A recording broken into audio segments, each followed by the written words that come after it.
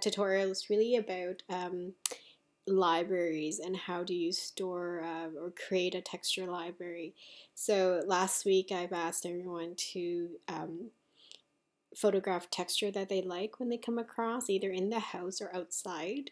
An example of those textures were trees, tree barks, leaves, concrete, anything that creates a really interesting texture that you can potentially use it in your photograph. Or what I like to do is I use it as textures for backgrounds. So instead of buying really expensive backdrops, right, I apply these texture to it when I'm taking portraits.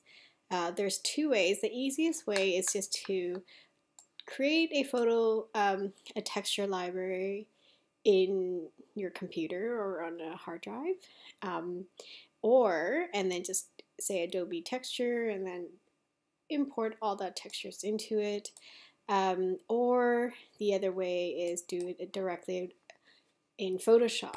So what you want to do is open up Photoshop, go up to Windows, open your libraries, and then from here you want to create a new group. So we're going to click here. We're going to create a new group of library. And I'm going to name it texture. Then I'm going to drag all those texture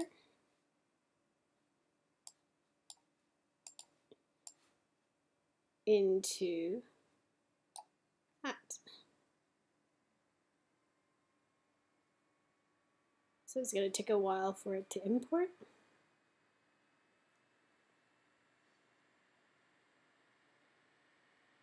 And there you have it. You just imported all the textures that you have into a library.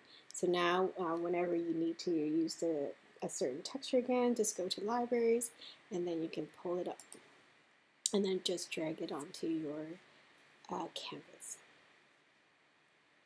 So please go ahead and do that, import all the textures that you created.